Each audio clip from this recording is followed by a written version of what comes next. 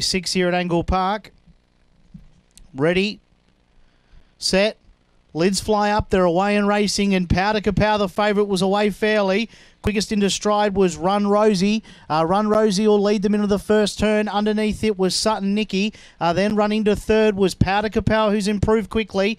Then behind them was Yesteryear. Underneath it, Dreamalangi, a massive gap to Roman's Legend. Then Venetian Mask at the rear with Amity Marlowe. They're up towards the turn, though. In front, Sutton Nicky. Running off the track, Run Rosie. Sutton Nicky, too good. Sutton Nicky wins. Beat Powder Kapow second. Third was Yesteryear. They were stacking up behind them.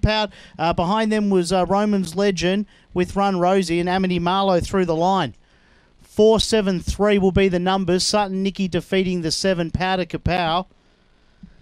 And the 3, Yesteryear's run third. Now, 1 went bush on the turn. That was Run Rosie. The 2 just went right off the track as they turned. And Sutton Nicky was too good. 4, 7, 3 are the numbers. Not a bad run there from the 7 as well. Powder Kapow, which has been beaten. Didn't have the best of luck after not starting as well as some of the others here. Time is 30:31. Margins of 4.5 by 3/4.